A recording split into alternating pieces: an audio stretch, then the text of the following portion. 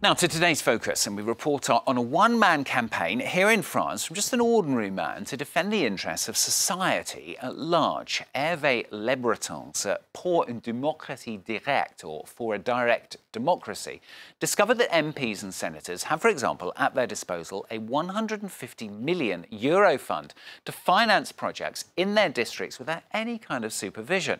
Well, thanks to his investigation that took thousands of hours, the fund has disappeared. But that's not all. Now he's moved on to another fight, making budget decisions public online. Well, Karina Charbot and Brian Quinn report on this rather enlightened French citizen.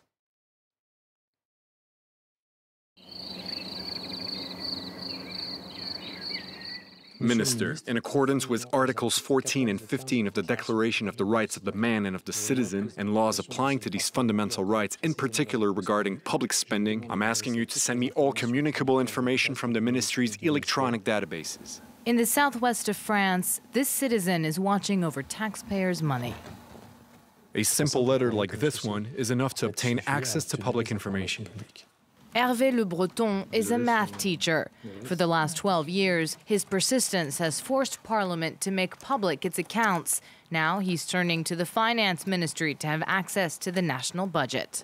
If they don't respond, then we can refer to the Commission on Access to Administrative Documents. Based on what they say, if the minister still doesn't respond, we will refer to the administrative tribunal that will say whether or not the minister had the right to refuse our request. Hervé Lebreton has already carried out these steps 3 times against the Interior and Finance Ministries. These are the parliamentary reserve files. After 2 years, his association finally got the documents and discovered how each lawmaker used its parliamentary reserve, funding that until now has been given and used without supervision. He's determined to go all the way. Bonjour, Monsieur Lebreton, ça va? Pour vous. This time, he hopes to get a response faster. Hervé Lebreton wrote about his long fight for greater transparency and public accounting in a book. He says he hopes to inspire others to become more aware and involved. Well, the book talks about 10 years of struggle to try to figure out how to do politics differently and how citizens can get involved in politics. And all this with tangible results. In this bookstore, readers are eager to meet him and find out more. I can't understand why the law says that taxpayers can verify that their money is being used correctly. It's not that they can verify, it's they should verify. Le pouvoir, c'est le pouvoir. Pourquoi ces gens sont au pouvoir? Parce qu'ils peuvent tout. Ce qu'il faut, c'est que des gens comme vous soient dans les conseils municipaux, dans les élections. Il faut qu'il y en ait plusieurs. Lebreton calls out citizens, but also their representatives. In Paris, he relies on the network and digital skills of another association. Les collectivités, ça a l'air plus compliqué. Donc il va falloir toucher. Regard Citoyen, or Citizen Eyes, creates websites that analyze the work of MPs and senators.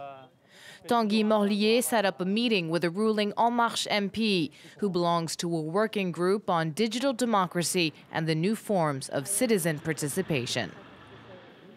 If there's no reason to hide this information, well, it has to be made public. The idea is indeed to go in that direction, but don't underestimate the work that administrations will have to provide to make this data available. When data is raw, it's pretty easy. The Finance Ministry does it. They just have to push a button, so to speak, and the next day you have all the fiscal data you want.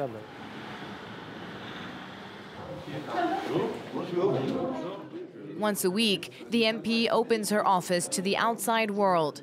Developers, designers, and researchers brainstorm on how to further implicate French voters in political decision-making.